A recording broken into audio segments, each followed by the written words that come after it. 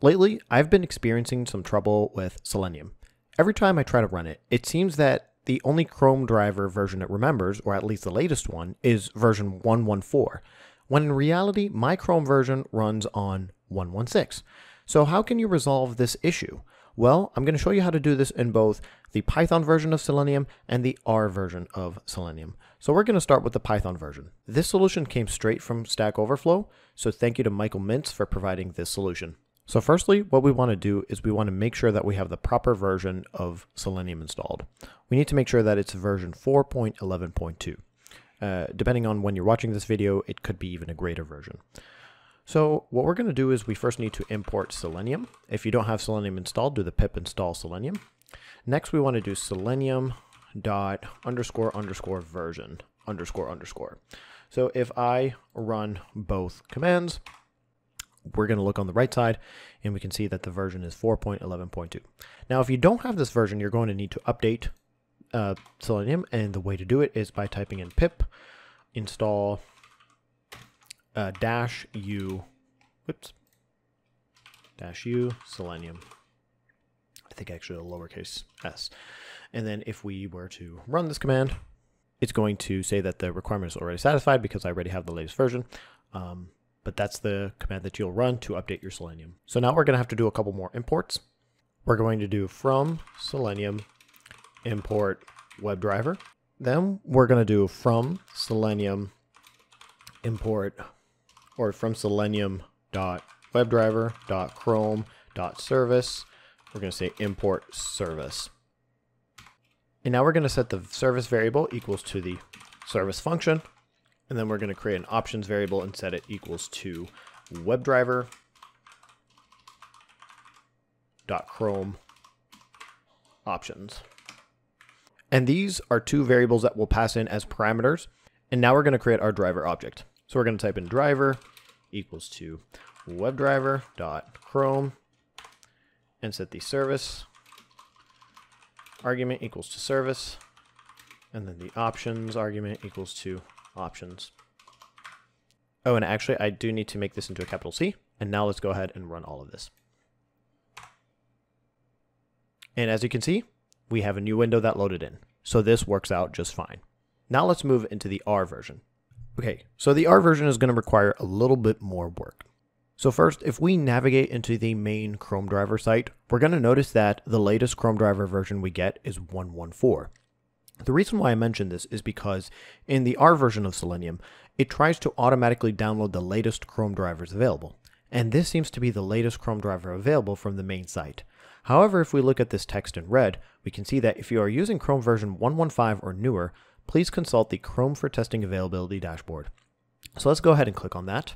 And that's going to open up a new window for us, and it's going to have these versions laid out for us. So since my version here in the top is version 1.16, I'm going to go ahead and click on the stable version 1.16. And then I'm going to navigate to the Chrome driver section. And I'm going to look for the URL that represents the Chrome driver that matches with my machine. So I'm running on a Windows and it's a 64-bit. So I'm going to take this URL right here and I am going to go in and open a new window. So I'm going to open a new window, paste that URL, press enter. It's going to prompt me to save this file somewhere. So I'm going to go ahead and just momentarily, probably just going to save it maybe in my documents, and I'm going to click save. Now, ideally, we want our Chrome driver to be in the same location as all the Chrome drivers for our Selenium. So how can we figure out the location of the Chrome drivers that are already there? So while doing this, we need to have two libraries installed. First, we need to make sure we have the wdman library, which stands for WebDriver Manager. And then second, we're going to need the rselenium library. So we're going to run both commands. And now let's go ahead and discover where the location of that Chrome driver is. So to do that, we're going to create an object called Chrome command. And I'm going to set it equals to the Chrome function, which comes from the wdman library. And I'm going to set the ret command parameter equals to true. We're going to set the verbose to false. And then we're also going to set the check to false. And let's go ahead and run this. And now if we go ahead and try to view the Chrome command, we're going to notice that it gives us the location of the WebDriver. So we're going to see that it's in the C drive, it's in the users, my username, app data, and then all the way until the actual Chromedriver. And this goes based off of the latest Chromedriver available. So if I were to navigate through this path, so I will need to go into my C drive and make sure in the view you're enabling hidden items, because in the users and then my username, the app data folder is a hidden folder. So you're going to have to make sure you're enabling that. So if we go into local, binman Chromedriver, Windows 32, we can see that we have all of the latest Chromedrivers. Of course, latest meaning 114, but we need 116. So what we're going to do is we're going to go and navigate to wherever we downloaded our 116 version. So I remember we saved it in the documents, so I will open it in a new tab. And then I will go ahead and try to find it, which is right here. So I'm going to cut this, and I am going to go into Win32, and I'm going to paste it here. Now what I want to do is I want to extract this. So I will go and extract all, and I'm just going to extract it here. So what this is going to do is it's going to create a new folder for us right here. So I'm going to take this, and we have these two files. Now we're going to have to make sure that we delete the license file, because this is what's going to throw off the driver whenever it's trying to locate the driver. The license file tends to throw it off, and we don't need it anyway, so we can go ahead and delete it. But make sure this one is still there.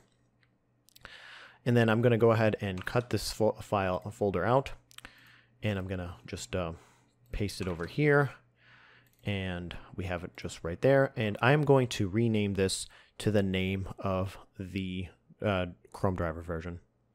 And just like that, I renamed it. I'm going to go ahead and delete the zip file because we don't need it. And now we can run our Selenium driver. So to check which versions we have at our disposal, we're going to use the binman library. And the binman library stands for binary manager. And we're going to use the list versions, and we're going to refer to the Chromedriver. And this is another way just to show you that all of the Chromedrivers that we're referring to are listed here. So we can see our version 116 is there. And we're going to need that number because we're going to pass it into the rsDriver function. So I'm going to create an object called rsDriver object, and I'm going to set it equals to rsDriver. In the browser name, I'm going to set it equals to Chrome. And then in the Chrome version, we're going to set it equals to the Chrome version we have. And I'm going to set the verbose equals to false. And I'm going to run this. And ta-da, it ran just fine. So there you have it. This is how you deal with the new versions of the Chromedriver available. I hope this video was informative. Thank you so much for watching, and I'll see you next time.